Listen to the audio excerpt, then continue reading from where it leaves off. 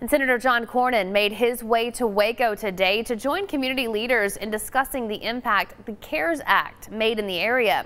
6 News reporter Cole Johnson joined the senator today and has more on what may be coming down the line for COVID-19 relief. How are you, sir? Good. On Wednesday, Senator John Cornyn toured the Family Health Center in Waco.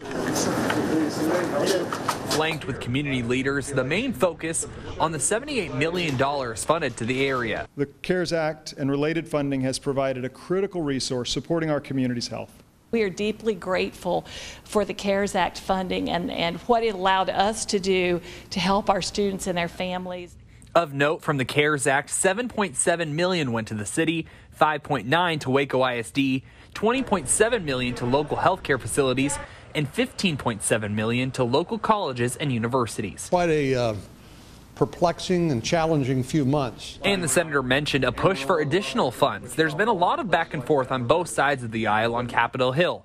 Cornyn said they reached an impasse until recently when concern of post office funding came up. Cornyn mentioned the House moving on a bill soon, and if so, they will add popular consensus items like direct payments to people and the PPP extension. And we'll see if we can get it out of the Senate and then over to the House. Hopefully that will break the impasse. In McLennan County, COVID-19 cases are still popping up and deaths have risen over the last few weeks.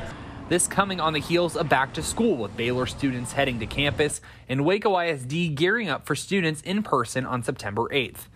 When asked about concerns over outbreaks at schools, Cornyn says the virus isn't going away. He thinks we'll be able to manage them and are in a better place than we've been. We're just going to have to learn to live with it, which means that there are going to be some hot spots, when people don't socially distance, don't mask, don't do the things we all know now we need to do.